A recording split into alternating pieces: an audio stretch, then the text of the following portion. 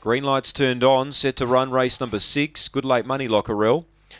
Green lights on, ready. Racing, Lockerell began okay. There is speed out wide, but Lockerell punches through and leads narrowly. Dinah Hogan was contesting with it, railing up Blitzham. So Lockerell and Blitzham go together. It's getting tight. 3 lengths away, Extreme Whip. Then came Dinah Hogan, then Runkle, Spring Country.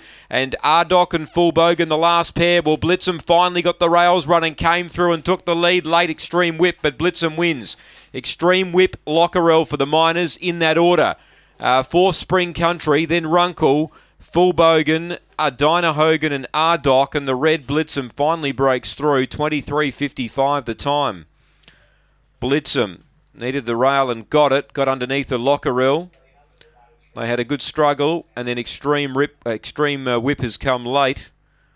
And it'll get second just ahead of Lockerell. 4 Spring Country.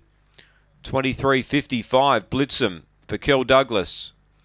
It was the easiest race he'd been in for a while, but he hadn't been beginning that well, and today he was beaten for speed, but he was able to hold the rail and down the back. He was only 1.5 lengths off Lockerell, and Lockerell wanted to get wide, and Blitzham got a good sight of the lure, and he'd been too strong for them. 1 first, 3 Extreme Whips come home strongly late to get second, and 2 third. 4 is 4th Spring Country. 1, 3, 2 and 4, 23.55 the run after race 6 at Gawler.